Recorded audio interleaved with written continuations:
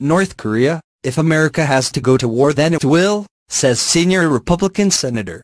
America could go to war against North Korea in the face of the country's continued aggression, a long-standing Republican hawk and ally of Donald Trump said in response to the country's latest missile launch. Hours after North Korea tested an intercontinental ballistic missile that soared higher than any previous launch, ultimately splashing into the Sea of Japan, Senator Lindsey Graham warned that if we have to go to war to stop this, we will. If there is a war with North Korea it will be because North Korea brought it on itself, the South Carolina Republican said during an interview with CNN, and we headed toward a war if things don't change. Even if a military conflict on the Korean peninsula involved conventional weapons rather than nuclear arms, the toll could be devastating. The border between North Korea and South Korea is one of the most heavily fortified places in the world and sits about 55 kilometers from the southern capital of Seoul. We would win it but a lot of people would get hurt and killed, Mr. Graham said.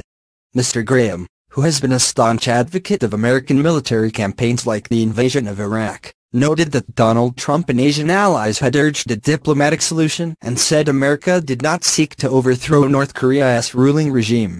Nevertheless, Mr. Graham said, in maintaining the option of halting North Korea's nuclear program with military force Mr. Trump would be picking America over the region.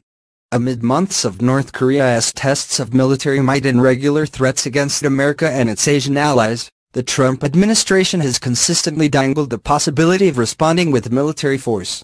Mr. Trump's August threat of responding to North Korean bellicosity with fire and fury reverberated across the world, and in his first speech to the United Nations he said America was prepared to totally destroy North Korea.